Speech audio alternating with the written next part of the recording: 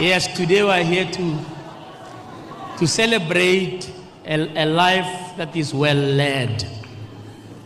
Auslebu and the children, our deepest condolences to you for the loss of your husband, your father, and a pillar of your family.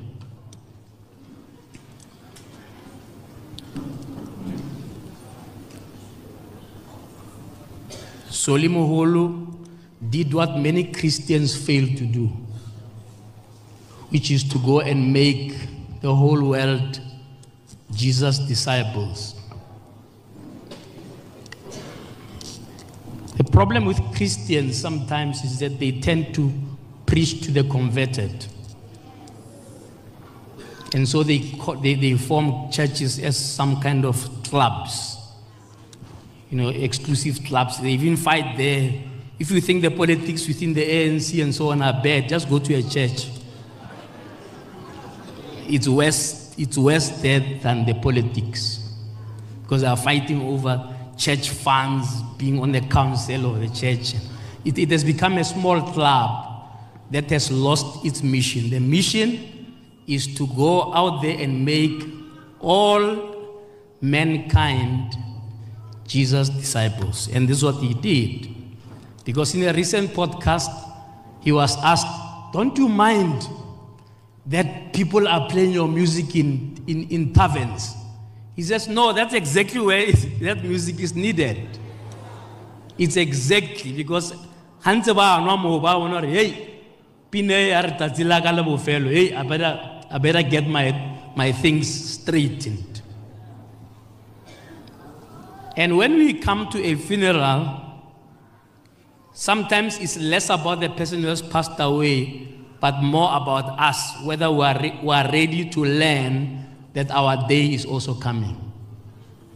And whether or not when that day comes, we will be ready to face our Maker and answer whether we did what his mandate was, what is called in the Bible the Great Commission. Go out there and make the whole of humankind my disciples. So that way we can say, Moholo, you have fought a good fight. You have run a good race. You have kept the faith. And each of us must ask ourselves the question, if when you leave this hall you drop dead, will you be ready to face your Maker? But that's not what I wanted to talk about. I wanted to get that out of the way and just talk about the fact that this society has failed Moholo. It's as simple as that. A couple of weeks ago, there was a white chap called Tom London. He was in a public hospital. I think it was Helen Joseph Hospital. And he was disgusted by the treatment he got there. He made a very big noise. Within 2 days, and I don't even have to tell you who gave him money, but he was in a private hospital having raised 300,000 rands to move from Helen Joseph to a private hospital. So the question is, as black people, have we given up on ourselves for self-determination, that even someone who's an icon, our icon, we fail to raise 700,000 rands? With all the stock files we have, all the businesses we have, all the BEE deals that the ANC has given you, there was nobody who could just sign a check of where are these BEE people? Because we understand the BEE has been very successful. There are 1,000 black, black industrialists.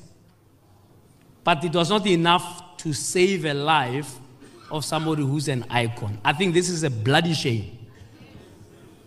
It's a total shame.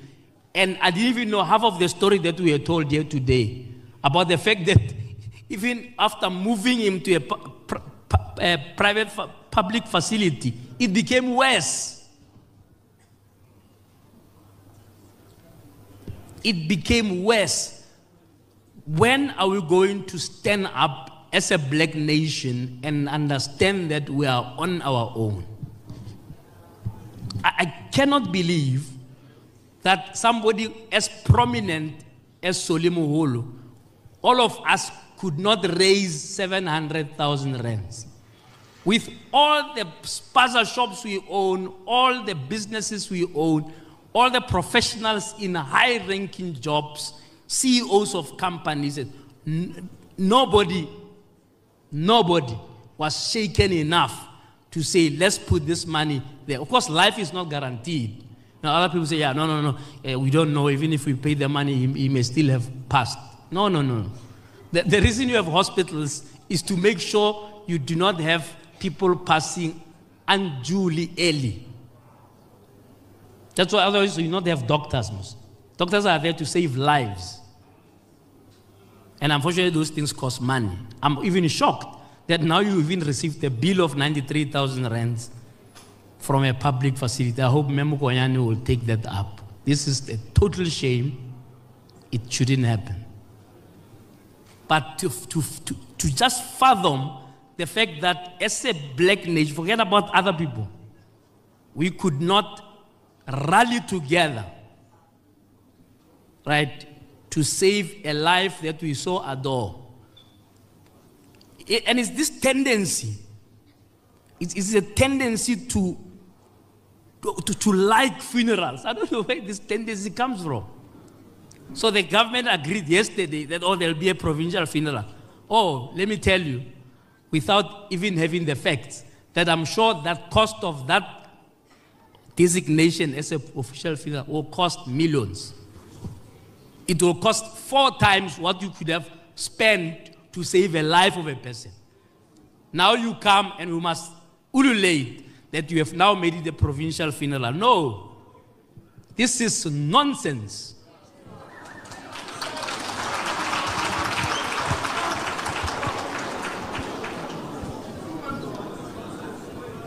It is nonsense, and we must not tolerate it as a society.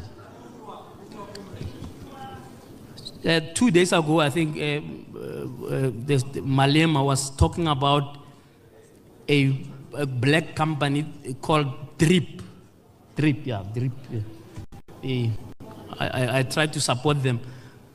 And when I went to try and get another pair, I found their shop closed in Sandton. And all they need is 20 million rand not to get into trouble. We've got IDC, NEF, PIC. We've got all these organizations that are meant to support black organizations that are failing in their basic duty to support black businesses. So it is not an isolated thing to say, oh, they failed to support solely. And I will come to the artists now. Because also, it's not a complete story to just blame government. We also need to say, and I'm not sure whether the Minister of Arts and Culture is here because it's quite loud, but we want to see whether that loudness will translate into action. Why is there no program to support artists to turn their art into business, and they are given support so that they are able to manage their finances, they are able to actually make a success of those businesses? I'm not aware of a solid program like that. If it's there, it's too quiet. And hopefully that minister, besides the gimmicks of what you call I don't know, these cars, this where they do these cars that are battered cars. And without those gimmicks, can we just talk about taking care of our artists? I'm sure there's a speech somewhere that's already drafted about artists dying as paupers. And the minister looks like he's waiting for an artist to die, and then he takes out their speech and says, our artists should not die as paupers.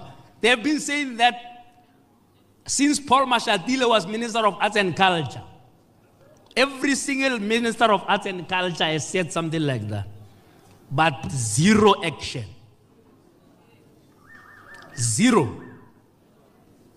Now coming to the artists. The artists must also take responsibility. Because there are some artists who, when they receive a big check, they go and blow it all on cars and BEE shoes and other things. And then at the end of the day. So this thing is a societal issue of attitude change for all of us.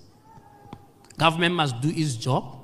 Society must wake up and realize that we are on our own.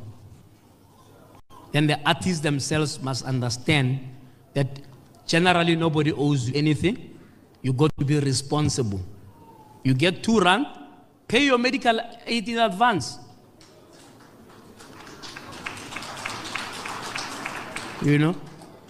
You get some gig, save, invest, so that your children don't starve when you are gone. Right?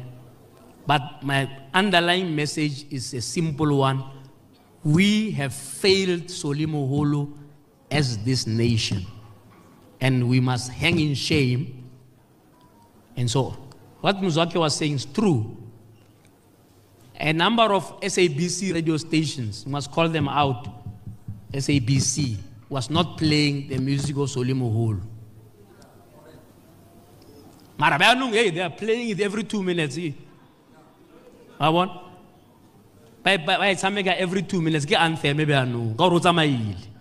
Because we've got a tendency to celebrate people after their demise. When they are alive, we don't give them their flowers. It's a total shame, actually, to find that the public broadcaster that's supposed to elevate our icons doesn't do that. But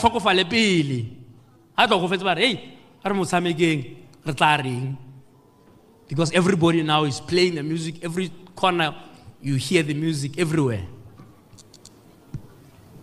We've got to wake up as a society and understand that we are on our own to build this nation so that all of us can enjoy the fruits of our freedom. So Moholo, you have done your part. You fought a good fight. Go well, my brother.